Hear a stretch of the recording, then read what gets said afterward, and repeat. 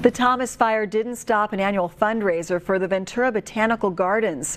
The fire burned right through the 107-acre gardens above Ventura City Hall. It also burned the homes of many of its donors. Although the garden is closed to hikers, buses shuttled supporters to a tent at the top of the gardens for a brunch today. Guests learned about ways to help. The Mediterranean plants in the collection are doing better than others, but it will still take years for the gardens to grow back. Well, the Ventura Botanic Gardens was deeply affected by the Thomas fire last December. Not just the landscape, but many of the people and the supporters of our organization. And so this event today is just a way to update all of our supporters on the progress we're making in repairs from the fire and asking people to support us as we move forward with our master plan to build the Botanic Gardens.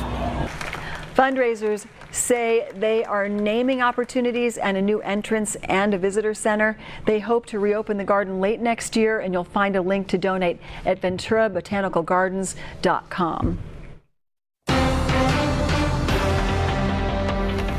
And as I was mentioning, it was so foggy you couldn't see the beautiful ocean view today. I still remember the night when I watched it burn. I know. I drove right up they close talked about by, that. and it was such a horrible sight because I knew that plus everything else was just devastating. But did uncover these amazing the ruins. artifacts. Yeah, the that's ruins. what I heard. So I guess that's the slight upside to that. Let's hope it grows.